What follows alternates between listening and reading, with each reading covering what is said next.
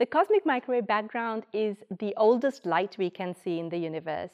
It was a baby picture of the universe from when it was about 380,000 years old.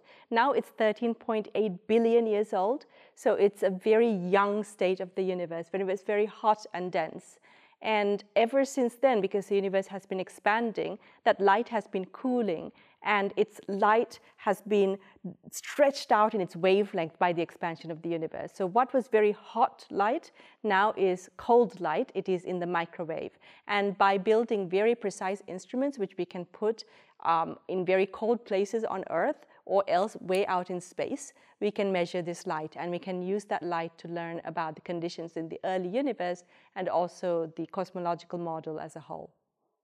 So how do we know that this is the earliest light we can see in the universe and not something else? One of the easiest ways to say that is that you look out into the sky, and if you had microwave eyes, you would see this light everywhere uniformly all over the sky. So you know that it is a cosmological phenomenon and not something local. That's the first indication. Then there's an interplay between theory and observation.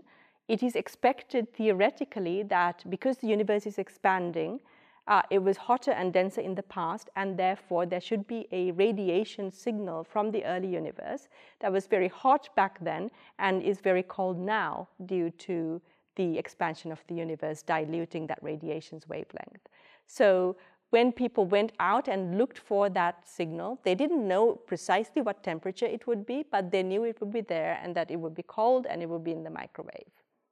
In the very distant future, because our universe is still expanding and it's accelerating in that expansion, the light will be stretched out even to longer and longer and longer wavelengths into the radio, and eventually its amplitude will also really die out till you can't measure it anymore. But this will not happen in the lifetime of humanity.